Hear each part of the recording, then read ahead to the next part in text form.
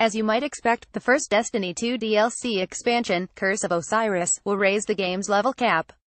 That applies to both the standard player level and power levels, according to new details shared by Activision and Bungie.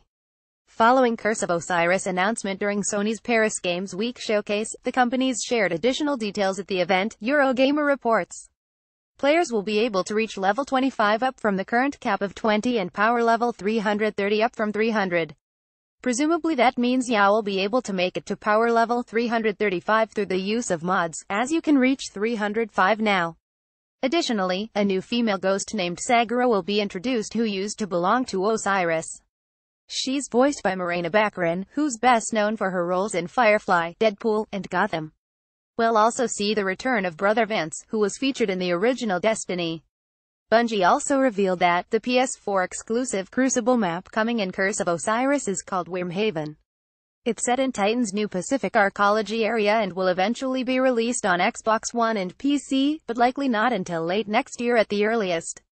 Curse of Osiris itself releases for all platforms on December 5th. It will be sold on its own and as part of the game's Season Pass.